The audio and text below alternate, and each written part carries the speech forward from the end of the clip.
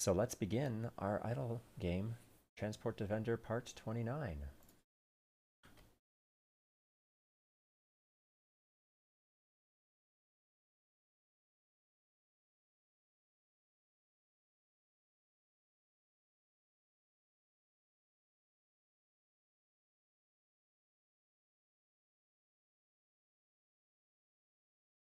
Hey, we got it back. Okay. I actually had to stop for a brief moment because it was not syncing properly with Steam. I was risking losing my progress. I'm like, no, we're not going to have any of that. So I had to reboot my system and we're back. Let me click all the things. I think we can let this one go. I'm only on Sector 9000, so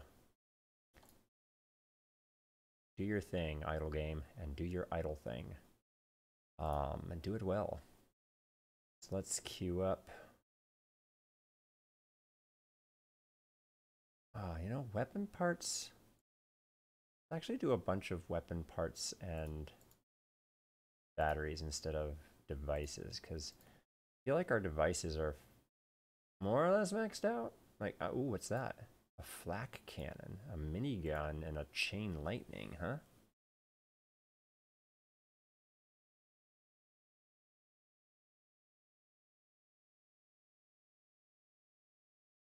Hmm.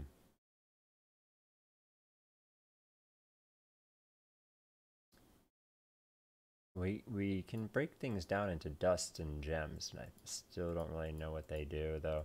Like, is this targeting system worth anything? Is this magnet worth anything? I just don't really know. It doesn't really explain any of this stuff. So we're just letting it ride. What we can do, though, is go into our cargo. Perhaps throw some money, some of this cargo on sector. It's expensive. So expensive for that upgrade.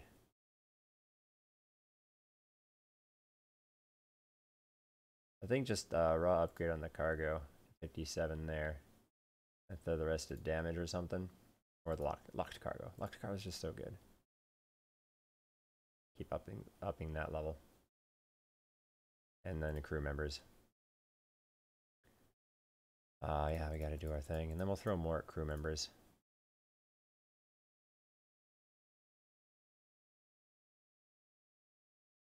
Boom. Why not? Some MKs. I'm feeling generous. I'm feeling just thrifty with all of my... just throwing my money everywhere. Nice. Alright. Okay, cool. If I stay here any longer, I'm going to get caught up with the clicker. I don't want to get caught up in the clicker. It's supposed to idle itself into having fun without you and not with you. That's the whole idle system. That's the idle mentality. All right. So let's park this in the background and get onto our actual game for the night.